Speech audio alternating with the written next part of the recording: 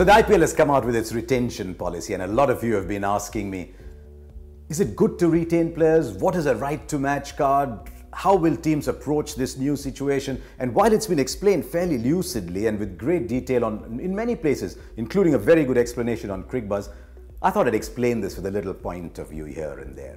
Number one, I'm overjoyed that there are 5 retentions. We've often argued for it. I've done a blog on that before. You have to keep the sponsors and the Fan Connect going. The Fan Connect is at the heart of all leagues around the world. You have to have 5.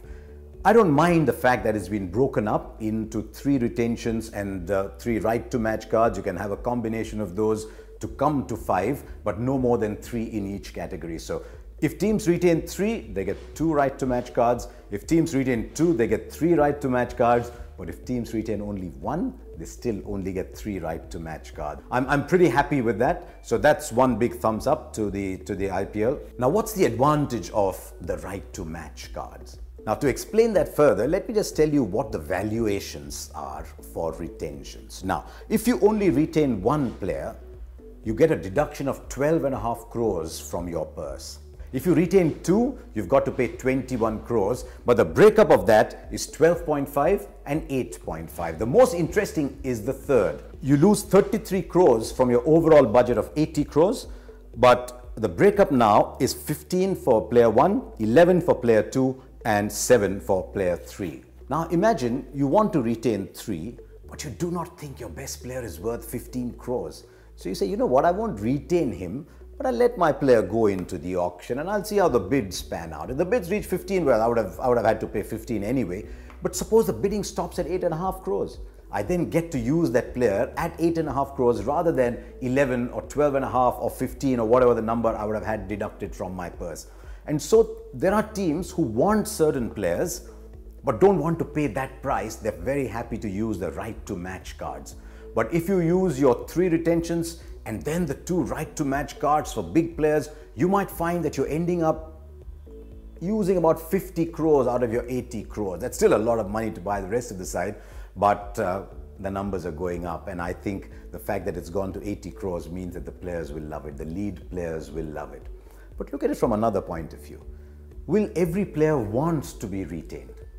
If you're the 3rd player retained, then 33 crores is what the team has to pay, but your share is only 7 crores. Now you might say, you know what, if I go into the auction, I might actually get 10.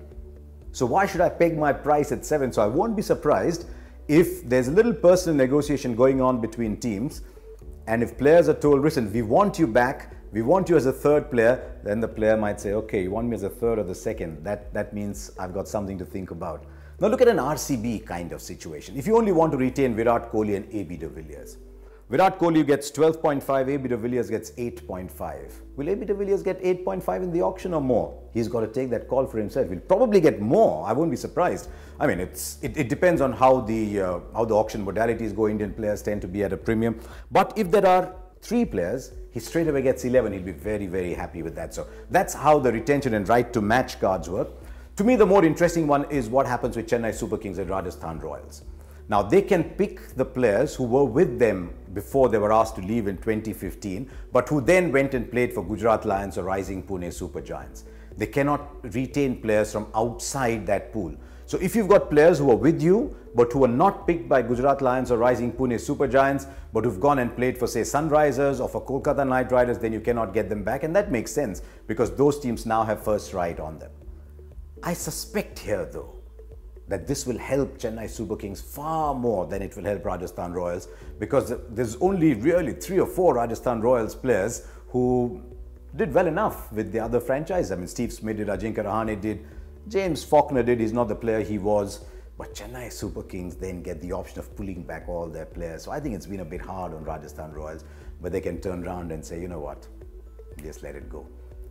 We were slightly hard done by 2 years ago, so we'll just pick our own side. So CSK and Rajasthan Royals, I can already see the excitement brewing. I can see the whistle podoos going off. CSK has been an iconic team, so I'm very happy that they have the option of picking Mahendra Singh Dhoni. It had to happen. So that's where we are. Pretty simple rules, actually.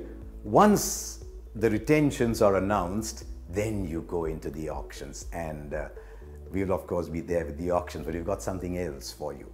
As we go across in the build-up, we'll put forward our own views on what we think the players, on what the franchises will do. What do you think CSK will do? What do you think MI will do? Will KKR keep anybody at all, or will they only use right to match cards? But what we'd like from you is to comment on this video and say, right, I'm a Mumbai Indians fan, this is what I would do. I'm a Chennai Super Kings fan, this is what I would do. I'm a Sunrisers fan, this is what I would do. And we want to compile all your feedback to try and present to people and saying this is what the public and this is what the fans want. So please go ahead, please tell us what you would do if you were team owners of the franchise that you follow, and at the end of that we'll put the results out and we'll say this is what we think should happen. So go for it.